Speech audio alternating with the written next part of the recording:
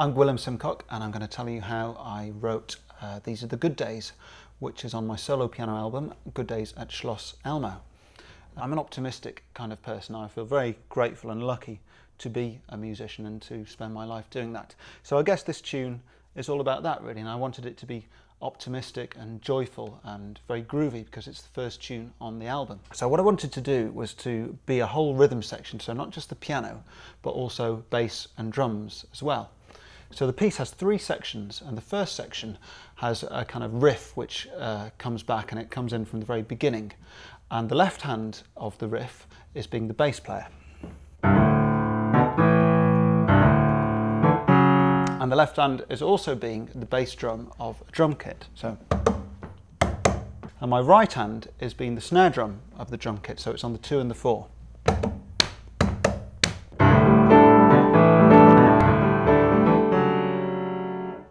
So that groove pretty much takes up all my fingers, so it's pretty hard to play a tune on top of that. So what I thought I'd do is have the tune as an interjection between the statements of the groove.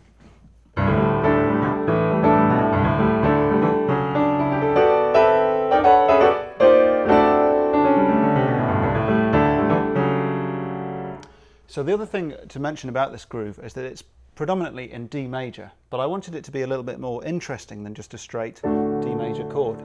So there's two scales involved, and we can hear these two scales together with a little passage that joins the end of the tune into the groove. So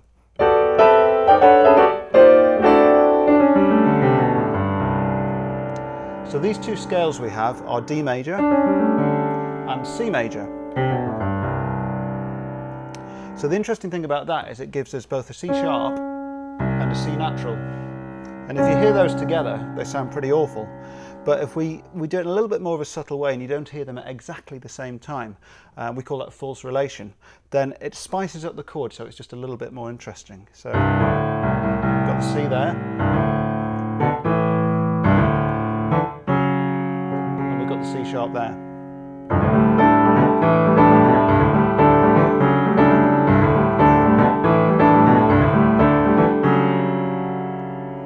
So that's the basis of the first section of the tune. And the third part of the tune is the very groovy bit with a simple bass melody. So it's set up with a sort of rhythmic ostinato in the right hand, a kind of drone. And I wanted this drone to build up and build up through this section.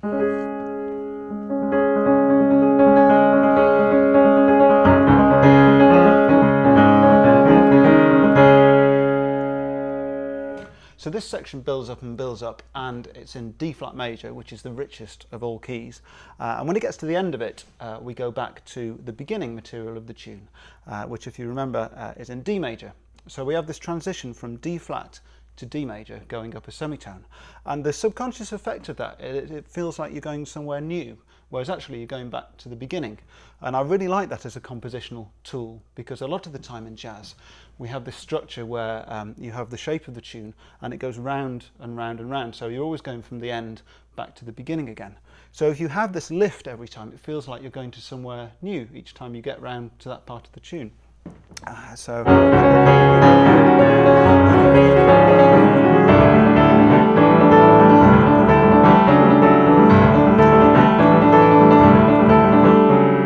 we're back to the top again. So the last thing I'd like to say about the tune, at the very end, I play inside the piano, play percussively. And essentially the piano is actually part of the percussion family. So again, I'm going to use the third pedal, the middle pedal rather, to hold down certain notes. So when I strum the strings inside of the piano, only the ones that I want to hear, this particular chord, will sound. And then we can use different parts of the inside of the piano.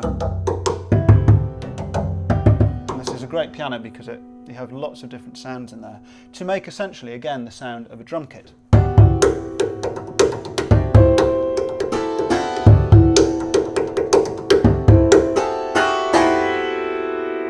And again, with such a big piano, the sound of the strings and the insides really, really resonates. So anyway, that's how I made These Are the Good Days.